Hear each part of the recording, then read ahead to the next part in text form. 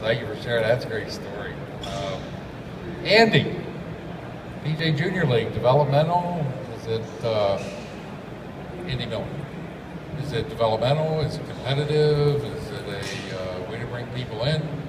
I would say we haven't had anybody at the Berkshire ask if their child was too skilled to play in it. So, I mean, we've encompassed all of them. If somebody would say, you know, I think that my child might be too highly skilled, maybe I want them to play in some individual tournaments instead of playing in this team event, I would certainly talk about the All-Star postseason. We had the opportunity to host one of the regionals or sub-regionals, I guess, at our club, and it was unbelievable watching those kids play at that high level.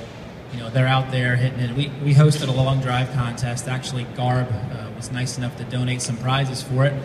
And I think the kid that won hit it like 263 yards, so it was phenomenal. But it was really fun for us to watch it and watch them make birdies and play at that high level. But at the same time, we've never turned any kids away because maybe they haven't ever played before. So the way that we have it structured is, you know, parents ask me, well, you know, he's never played or she's never played, and we say, you know what, that's fine.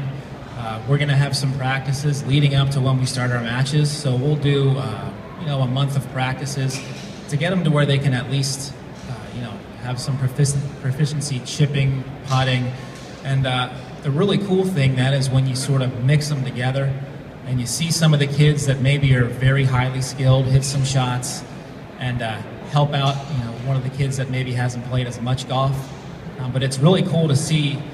You know, even maybe, let's say you have somebody who's very highly skilled at that age and maybe they miss a 5-footer or something after stuffing it in there, and then a kid who's just started, you know, last year drains it.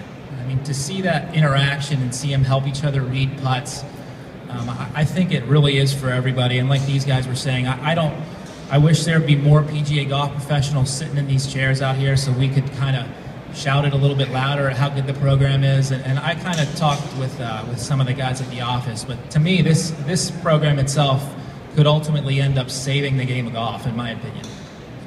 Strong statement. And Nick, with that, some incredible growth in the